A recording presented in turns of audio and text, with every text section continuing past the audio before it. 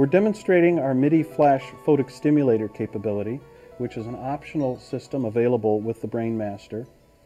This system is designed for experimental use, for research and development, and for use by clinicians.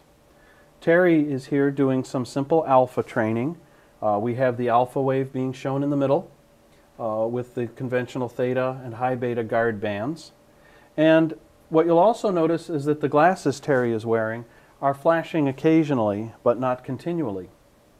The flashing of these glasses is being controlled by our software in a manner designed to assist in the training of alpha relaxation. First, note that the glasses are the type we call peripheral. The light-emitting diodes are around the outsides of the eyes, and these glasses have a clear plastic front, which you can use to see through. So Terry is able to watch the animation and the other control screens even while wearing these photic stimulator glasses.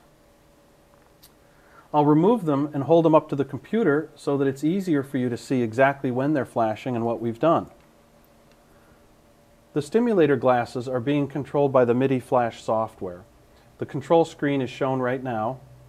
You see that we have the ability to select the flash rate and to set the brightness level, and also to set the protocol where the glasses will flash based on the theta or the alpha or the low beta, beta or high beta waves, and can be set to turn on or off based on the conditions. Currently we have it set to flash when alpha is above its threshold. The flash software automatically reads the current values of the EEG from the BrainMaster software and is used to control the glasses. If, for example, I bring up our large thermometer screen and hold the glasses next to them, you'll observe that the photic stimulator goes only when the alpha is above threshold. This provides an additional assist and additional stimulator information to help with the biofeedback training.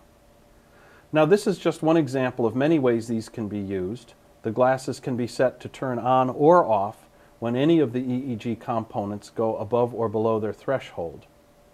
And we are currently doing research in this area, as are other groups, and finding that these appear to be for investigational use as a valuable assist to neurofeedback training.